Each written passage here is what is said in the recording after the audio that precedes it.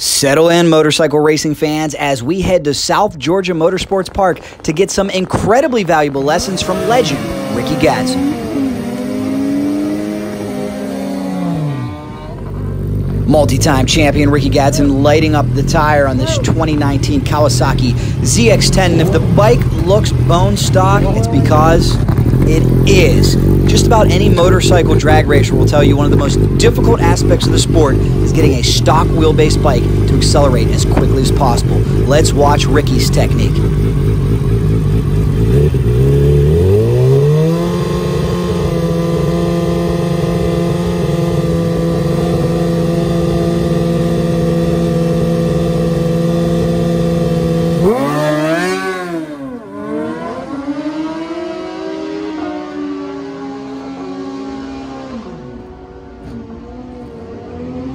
.907 168. No wheelie bars, no slick, no air shifter. That's how Rickey gets it done. Settle in, because we're going to head back to the pit area of this legend and get some invaluable lessons as to how Rickey goes so fast on a stock wheelbase machine. This man has been racing since the early 80s. Anytime we get a chance to talk to him, it is incredibly valuable. Hello, Mr. Marcus. How you doing? What's up, Jack? Good to see you, man. Good to see you. And as we get this instruction from the professor, please leave your feedback, your comments, and your questions below. It's not every day you get inside info from an icon. The multi-time champion showing off his skills, Rickey Gadson. We got a 2019 ZX10 stock wheelbase, the way you like it. We got some great footage of you getting it done up there. You know, we're trying to give people some insight into what it takes to get one of these down the track. What could you pass on? Well, I feel like I don't know what it takes to get it down the track anymore. I mean, this bike is so fast and so frustrating at the same time because it makes 207 horsepower and it's stock wheelbase, so you can't open the throttle till top of second gear. But all the time you're trying to open the throttle. The key to drag racing, of course, and the things that I teach people and my students is to get the throttle open as fast as you can, which is literally impossible with a stock wheelbase bike making this much horsepower. And then with that, the front wheel's constantly skimming the ground or off the ground, and then it wants to push the front end out from underneath you.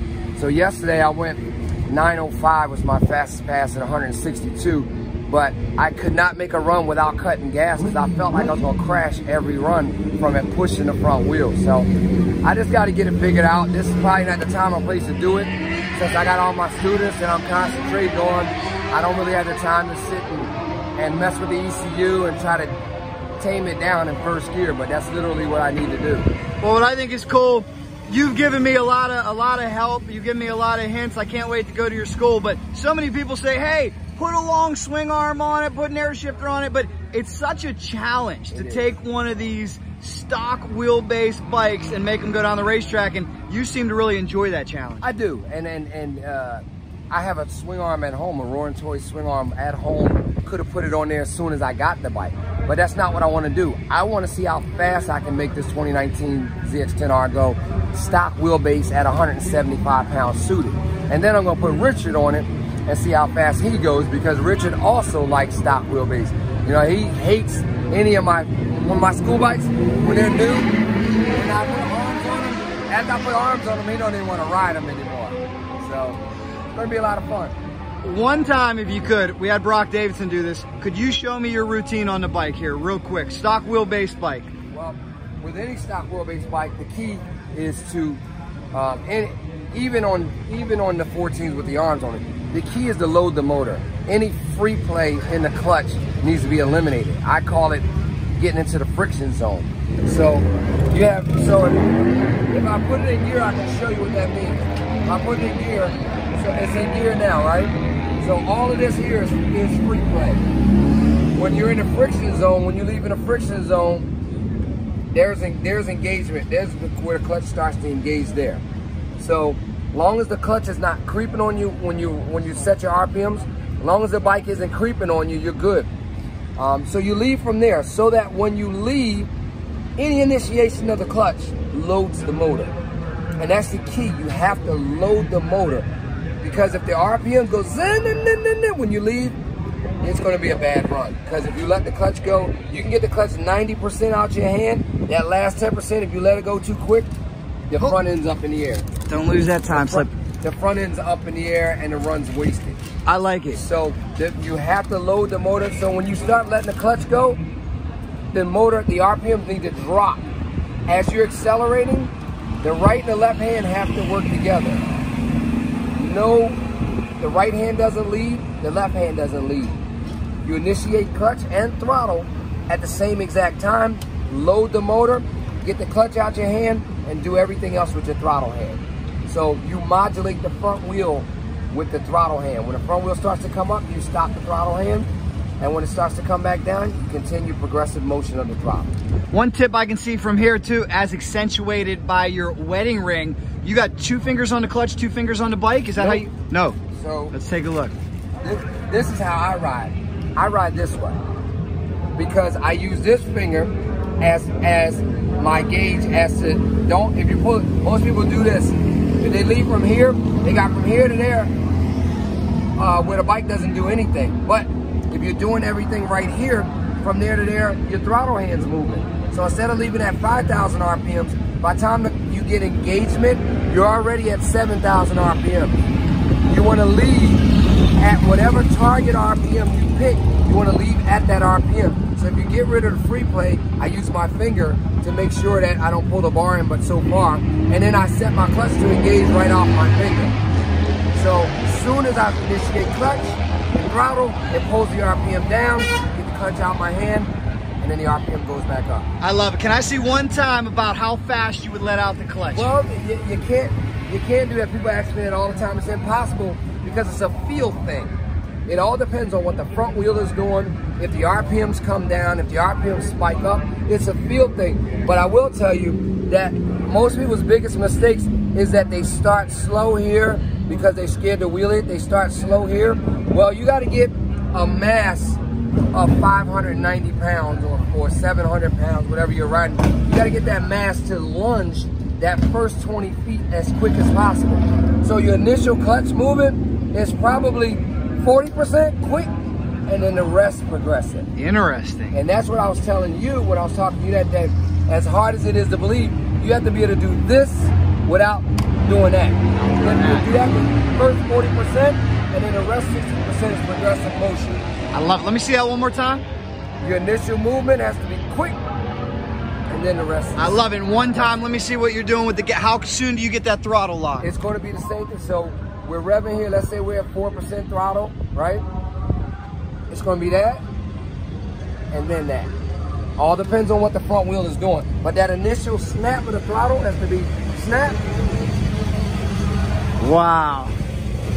So it's a quick snap, and then that last 20%, that's what the bike's doing, right? No. Remember, depends on what you're riding. Depends on what you're riding. A stock wheelbase bike, you're not going to snap. So on my school bikes, when I log it, I go 100% with the throttle and only 60% with the clutch on the initial movement, and then I roll back on the throttle and continue progressive motion of letting the clutch out, and then I get back in it on the throttle. It sounds tricky, I know. If you videoed it, you would see. My students seem to think that I leave wide open. Well, I do leave wide open, but not with the clutch. That's just to get the bike to move, and then I pedal the throttle and then continue letting the clutch out. On this, it's totally different. This one here, you're not going to start with a snap like that. This one here is going to be all progressive because it's stock wheelbase. So it'll be all progressive. I love it, man. That is church. That is so informative. Last question here for you. We could talk about this all day, but this is why we're going to go to your school. What are you doing with your body? I know in pro stock motorcycle, George Bryce teaches that big lunge, right? But stock wheelbase bike, way different than a drag bike, right? Stock wheelbase bike, you want to get your body as far forward, close to the tank as possible. You hunch your back so you can get down, right? You want your weight over the gas tank, right? So when you leave, it's and you're pulling your body down, your feet are back, and I don't worry about I only concentrate on these two things in this one. And whatever the front wheel is doing is what my throttle hand is doing. Playing with it until I get it to level out, and then I progressively roll it on, and then I jump into my tuck position. I love it. All before that, if you get in the tuck while you're still fighting the front wheel, if you're worried about that, you're taking your focus off of your throttle and clutch coordination, getting it off the line, fighting the front wheel. You just stay here. And then you get down once you get comfortable and you get it. Amazing, my friend. Thank you so much. I can't wait for the school. If people watch this video and they want to find out, hey, how can I go to Rickey's school? What can it? It's Rickey Gadson dragracing.school.com. And we'll keep them posted. When you have dates, send them to me. I will. Okay. And any chance the school could roll over to the West Coast? West Coast school. It would all depend on if we get enough interest. If someone calls me and says, listen, I have 12 guys that want to do your school, and we're willing to send you a deposit to make it happen, then that's something that would initiate me to fly out there and teach them on their own bikes. I like it. Yeah, it wouldn't be worth it for me to drive to the West Coast. I got you, man. Anything you'd like to add here? Just really proud of my guys this weekend. They come all the way from India. And India? How do you get hooked up with riders from India? Well, you know, I do exhibitions in different countries, and I go out there, and I had drag racing school in India, had drag racing school in Trinidad. So these guys come over, and the guys from Japan always come over. They come over here and do my drag racing school. So the interest of drag racing is big in other countries, but the venues are not there. The surface is not there. They race on airport runways with no preparation. It's not even a drag strip. So to be able to come here and race at this level against this type of people is very overwhelming to them. But I'm getting them to focus and concentrate and stay in their lane behind their fairing, and they're doing very well. You're a great coach. How much do you wish there was a coach like you around when you were coming up to help you with your skills? I do. Like, all my coaches, my dad, my brother, they passed away when I was young. So it was kind of self-taught. I guess it was self-taught because my dad died when I was 13. My brother died when I was 25. I don't know. Well, I think in the Gadson blood, we've got some pure raw talent flowing through that DNA. You sent me a picture, what, on your dad's bike? How old were you when you were riding his KZ? Oh, like, I mean, you couldn't 11, even reach the ground, right? Yeah, like I was either 11, on his 1300, I was 11. On his 900, I was 8 years old. Couldn't reach the ground. My dad would hold the back of the bike up. He would show off for his buddies. Hey, you want to see my son ride? I was always the shortest. I was really, really short. My mom's 4'11". When my dad died, my mom's 4'11". I was shorter than my mom at 13. Good Lord. But he would hold the back of the bike up. I would climb on it. He would be holding it up. I kick the kickstand up, start it up, and then I'd start slip the clutch and get going, and he'd let go. And I'd ride. As long as I didn't have to stop, I was good. Make a U-turn, come on back, come past the crowd of people that were out there amazed, go down, turn around, and then he would stand in the middle of the street. And I would ride up in between his legs, and he'd grab the handlebars from the front side. He'd grab the handlebars as I stopped. And then I'd kick the kickstand down, sit it down, and got off. God bless your dad. God bless your whole family. Last thing I have, I keep saying last thing. I can talk to you all day. First factory-backed rider. You had a Kawasaki full deal. We know sponsorships are a lot tougher in this day and age. I congratulate you. You're on NBC Sports with Caffeine and Octane. Thank you. As for the sponsorship, do you think we could see those come back? The factory's getting involved. To be honest, you want me to be honest with you guys? Absolutely. I want brutal honesty. You know, it really wasn't there when I got it. And throughout the course of my 18 years with Kawasaki, there was only a short span in the late 90s because Kawasaki backed me the way they did. They said, hey, it must be something in this that we're missing. So Scott Grigalunas got backing from Honda. Kent Stott started getting backing from Honda. Brock Davison started getting backing from Suzuki. That was in the 600 Supersport days. But as AMA went away, where we were all under the umbrella of AMA, the lure of them being in it kind of got lost. From 2000, when in 2008 when the recession came, everybody backed off of everything. Kawasaki even pulled out of drag racing.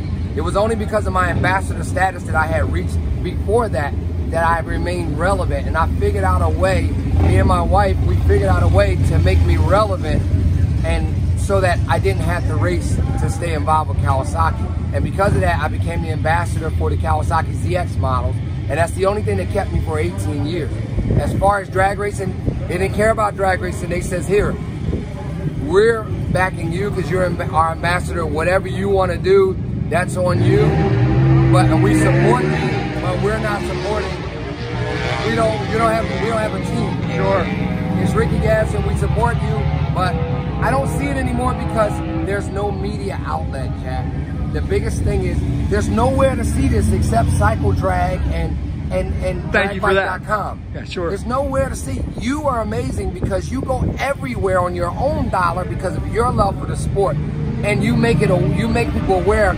Like I've crossed over our sport to other media, to outlets, to to Supercross and the road racing. I know all those guys and Cycle World. I've been on the cover of every mainstream magazine. That's how they know about drag racing. There's no more print ads anymore. There's no more Cycle World. There's no more Sport Rider. Everything's internet. And only because of guys like you do people even know it exists anymore. That is a problem. We will never get major dollars if they can't see where their money went. Because the key to sponsorship is return on investment. If they give you $20,000, you have to show them where you're going to make them 3 times their investment for them to make it worth it. Because let's face it, these big companies, money is not there anymore. Budgets are super tight, thinned out. They're condensing departments. So I just really don't see it unless we get primetime TV coverage. Let's say like NBC Sports say, hey, we're going to film like NHRA does. That's why NHRA is successful, because they got TV coverage. You can pick your star, your hero, and you can follow him. No one can follow me unless they know where to go. Right. Well, hey, I appreciate it. That is great insight. You're a veteran. You know that. Been there, done that. Let's make a pact. Let's figure out a way to bring them back. Let's put our heads together. And I had the opportunity to go to Foothill Ranch, and it was funny. They didn't care about the ZX14 marketing so much. They want to market things like the Z900 RS. So, man, you're a great ambassador. That's what I'm saying with Kawasaki. I've been, 2016 was my last year with Kawasaki because everything is entry-level bikes to try to create more riders. We have to get more riders into the sport to create more sales. As good as people think motorcycling is doing right now, the motorcycling is in the toilet as far as new bike sales. These little bikes, the smaller bikes, the entry-level bikes is where Kawasaki, Suzuki, Honda are making their money. If we say 300 racing and we want to go drag racing with 300, all the OEMs would jump in. If we say ZX14, they don't care.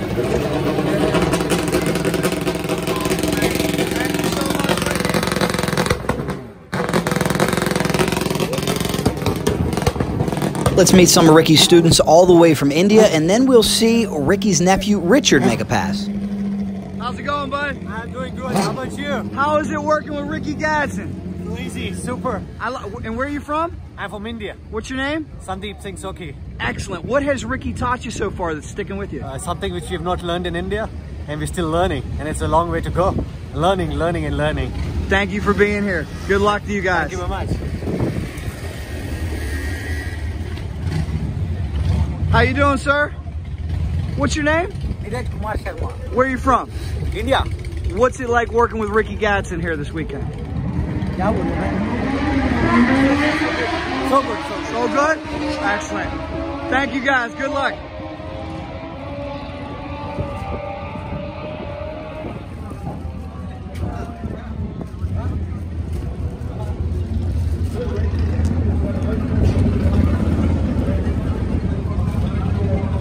It's the school bike.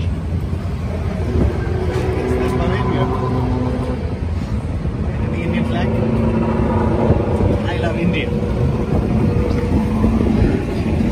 pretty cool, all the way from India, man. Thanks for making the trip to Georgia.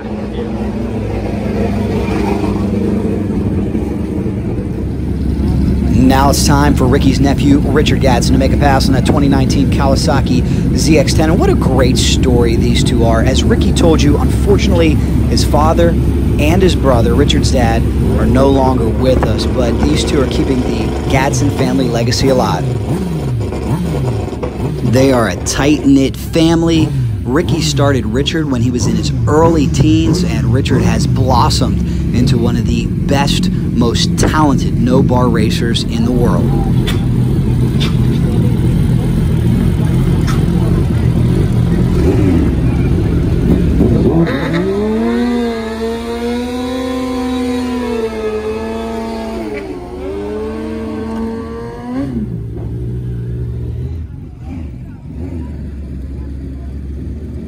And please, if you have any tips, questions, or comments, leave them below. Let us know where you are watching from as well. And if you have any motorcycle buddies who you think would enjoy this, please share it with them.